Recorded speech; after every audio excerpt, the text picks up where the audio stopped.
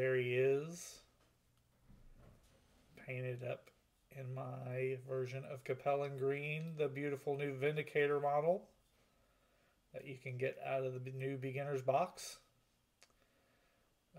Plug in myself, you know, if you subscribe to the channel and you leave a like and a comment in October, on November 1st, you could win a new beginner's box. There's a video on the channel. I'll probably link in the description if you want to click on that video.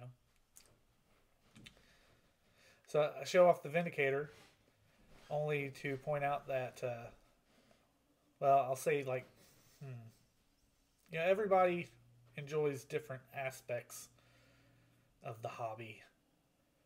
I love playing the games, and I do not enjoy painting. Just honest. Painting is the least favorite thing of the hobby, and it sucks because I do like playing so much. So please excuse me with my models not being painted. I kind of get a little anal when I paint models. I have stripped some of these models 5 or 6 times trying to get paint jobs right. That's the hardest part for me, is painting something I don't like. I just want to redo it. Happens all the time. But my favorite part of the hobby is playing the games and doing stuff like this. Conversions and making terrain, some of my favorite things to do. So by now, if you've seen our first Alpha Strike and Classic Battle Report, which a little hint for I'm currently editing our second Alpha Strike Battle Report. Hopefully it'll be up this weekend. If you've noticed, you'll notice that, you know, our trees in those 2 battle reports are like this. They're on these hex bases.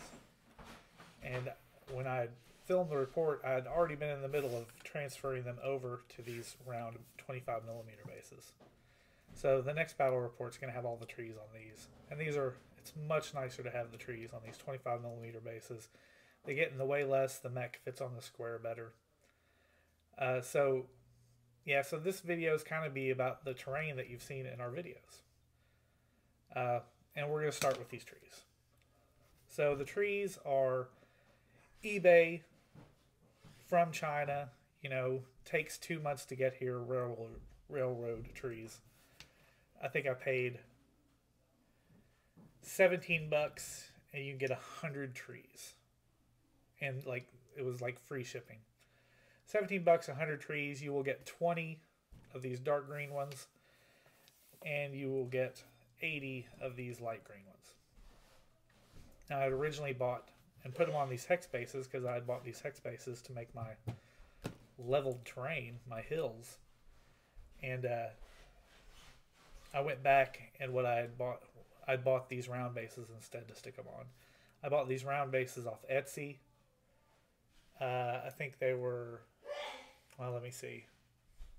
I think 200 of these round bases for $12.50 plus some shipping. So you're talking about $12.50 for 200 bases, $17 for 100 trees. You could get another 100, so that'll be 34, and then you would have 200 trees to go on 200 bases. So for $50, $50 and some spray paint. I spray painted my bases before drilling little holes in the bottom of the trees. Drilling holes through the MDF wood's pretty easy. Little pin vise drill. Mounting them on there. If you get your hole size right, you don't even have to glue them. They just slotted right in there real easy. So yeah, so $50 you could have 200 of these nice trees. And like I said, these are just 6mm railroad trees. And it didn't take a lot of time to do it, even converting them over. You know, it just took like a night to do. That's the trees. So those are the trees you see in our videos. Oh, see one come out right there. This one's off the bases that I'm no longer using that, so I'm not really worried. Now I wish that I could say that these were my idea. but I had saw them in a post where somebody had done it, and I really wish I could find that post.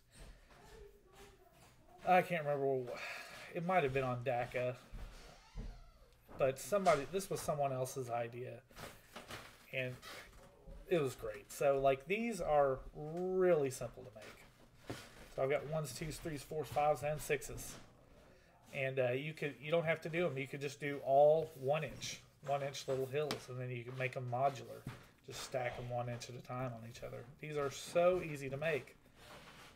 So these are basically dowel rods, 1 1/4 inch dowel rods that you'll buy at Lowe's. You can get a 48-inch dowel rod at Lowe's for $6. For $6, you get a dowel rod, and again on Etsy, I think I go to the Flanix Consortium to buy my MDF hexes and bases, and they sell 100 hexes for $7. 100 of those suckers. So you're talking about 100 bases for $7, 2 dowel rods for $12, and that comes out about $25 tax and shipping and everything, and you could have almost 100 inches of modular hex terrain. And these grip those mats really good because it is wood. I wish that I had the miter saw and I could do a video that shows these, but I had actually borrowed a miter saw from a friend and cut those dowels into 1-inch pieces. Now, when I'd cut mine, I'd cut it to where I could mount a hex on the bottom and the top, and after doing that, it would be 1 inch high. Now, after the fact, so like this, if you'll notice, like here's 1 and 2, but then if you do this, see, it doesn't line up correctly, because what it's supposed to be is like that, and then your 1 inch and your 2 inch riser match up completely. See, the way I've got it, I wanted this to be 1 inch and then this to be exactly 2 inches, because what I had planned on doing originally was doing hexes on both ends, this side in a green and this side in an alternate color. But I ended up just going, the green that I had chosen for these just kind of match with everything. Like you could go with a white mat or the green mat. The mat I use is a Stratagem hex mat off Amazon, which I think those are out of stock currently. I really want to get the snow covered one. They go for $70, but you know, these work great on the Catalyst mats. Like same deal, because they're the same hex sizes, and these fit almost perfectly. But back to the wooden dowels, you know, I just tuck the dowel rods and I'd measured it out where once I had got a hex on both sides, this equals 1 inch, that would equal 2 inches, that would equal 3, and that would equal 4. And I just cut them down with the miter saw. A tip, if you do decide to make your own of these, that miter saw, spend the money and buy a sharp blade, because otherwise you will end up with these burrs. And these burrs are just a pain in the butt, especially when you're doing like 300 of these things. I mean, I just had to take like a file and I would go around doing this while watching TV, getting those burrs off. Get a sharp blade on your miter saw and there's less burrs to deal with. But yeah, so cutting those dowel rods down to the length that you want, then using some cheap paint. I mean, you can go the super cheap way, get some apple barrel paint from Walmart, some brown and some green, or I think mine I had chosen to do, I just picked up a couple of rattle cans, satin brown boots, and satin pistachio. And so the pistachio is for the top set hexes, and then after I'd painted them in the pistachio, I kind of just sprinkled some of the satin brown on the top. That's why it looks kind of speckled. My tops are. That's all I'd done. Oops. But this is a super cheap way, considering what you can get out of it, of making hills for your Battletech hex maps. Again, I wish I'd still had the miter saw. I could do a tutorial of that. I've got tons of these that I have not put the 1.25" hexes on, because I've got so many that I really don't need them if I wanted more. I mean, I've got an entire container of each size of these, except for the 5s and 6s. I think the 5s and 6s share a little bit. But that's how those are made. It's really simple. So another terrain idea that this is originally what made me gave me the idea to make this video. But I was at Michael's, and I've always wanted a easy, cheap way to make roads. And I found some stuff at Michael's that I think will work great. Now, I've tried to make roads before out of just construction paper. You know, it wears out, it gets broken. Harder than that. I have searched for tutorials on how to do it, but I found some stuff at Michael's today that I thought would really work. So, let's clear those out of the way.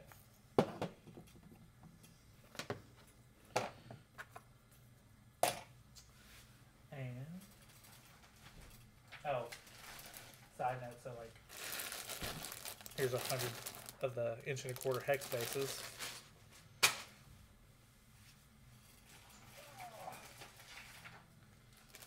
.25mm round bases for the trees. I've got all my trees in round bases, and I bought too many. I don't know what I'm going to use the rest of those for. So I was at Michael's, and I finally found a material that I thought would work great to make roads with, and that's this real thin foam sheets.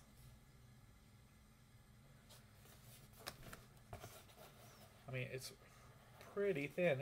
It's pretty much the exact same thickness as, it's about half the thickness of one of these bases. So these foam sheets, and these cut really easy. And you can take these foam sheets, and they also sold this at Michael's. Here you go. Some really thin double-sided tape. Now you don't have to use the second side. I was afraid this was going to be thick because it was double-sided, but it's actually real thin. What is that size? 3.1mm wide. And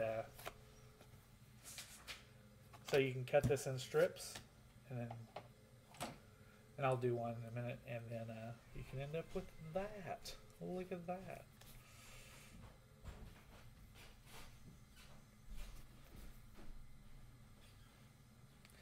You know, so the way I did it, some of the sticky from the ones that I peeled off get off here. So I'm kind of concerned if those are going to collect dust. I kind of want to kill that sticky in between these ones. So let's make one. It's pretty easy. So here's our foam board. Oops. I stopped hitting my camera. Here's my big old level. I found that this was perfect. Perfectly an inch wide. Let's go this way since we're doing this.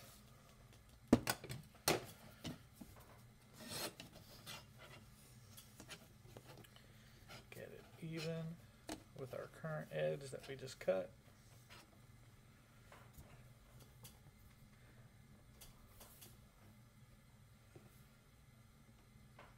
There we go. Take the good old hobby knife. Kind of rusted on some stuff there. I don't want it to be flat. So yeah. Take our hobby knife.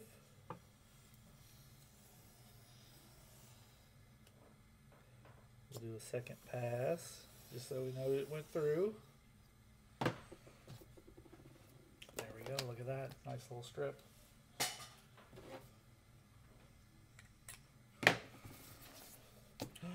strip of road in the making. Take our little double-sided tape. It's pretty thin. Let's see if I can find that edge. Oh. Now you could, individually cut out each one, but that'd be a pain in the butt.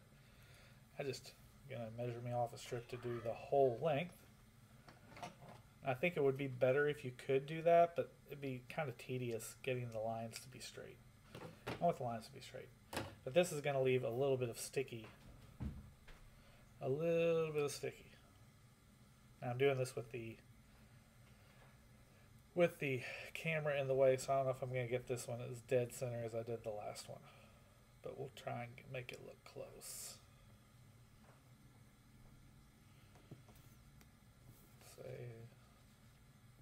It's a little off, but for purposes of showing everybody how it's done, it's be easy. So now what I did is, well, I'm going to have to move up my cutting board a little bit better.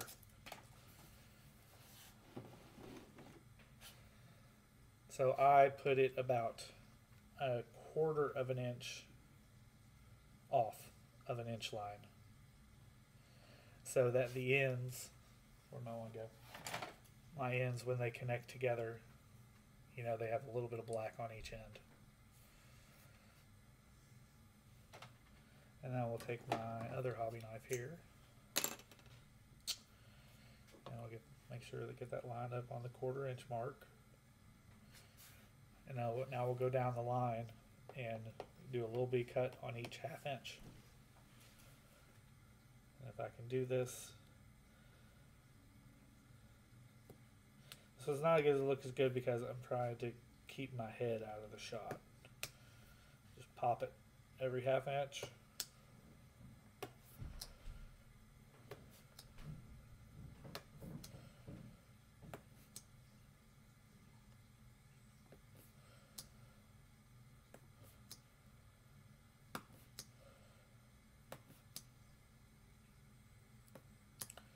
Halfway there.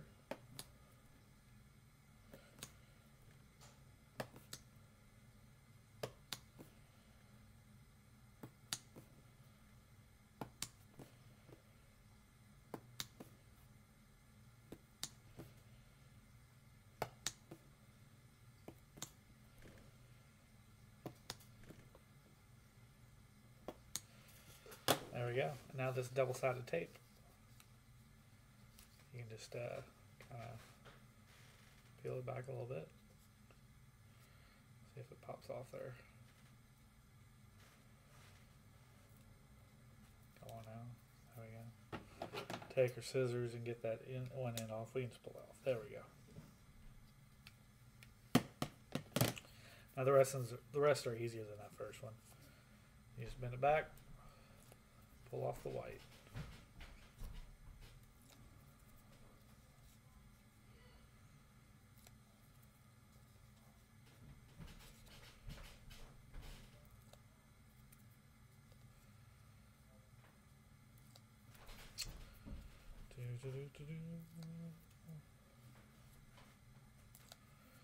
Now if I was taking my time, I would have made the cuts just barely perforating that tape.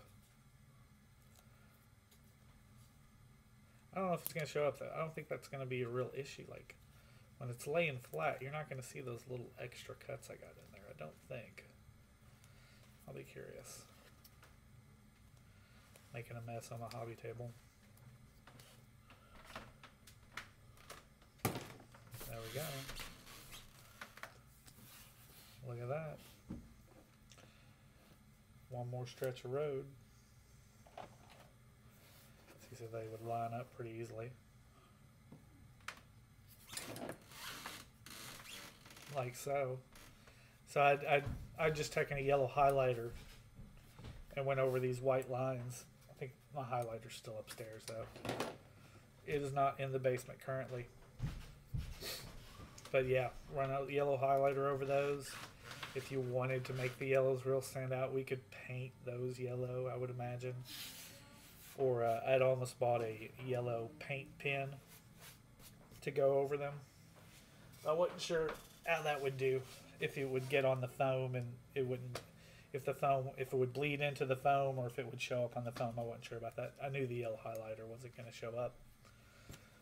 But yeah, so like, yeah, you can't really see those cuts when it's laying flat. I think these would hold up a lot better than cardboard roads.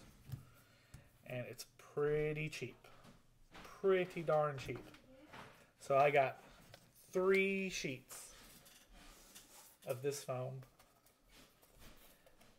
These were 99 cents. 99 cents for one of these sheets of foam. And this tape was like, at Michael's, was like $2.50. So like, I would think those sheets are pretty much exactly the same size as this cutting board. So we're talking about 17, 18 by, what is it? 10, 11 inches, 18 by 11 inches of road. So like over 200 feet of road with one sheet. I mean, that's going to be pretty good. I think those will look good. The next battle report that shows up will not have these in them, but you can bet the battle report after that will do some city terrain and put some of these roads in there. So I think that'll be it. That's just a little terrain tutorial on how we do the terrain that you see in our battle reports. That's it from the battle basement. We'll catch you next time.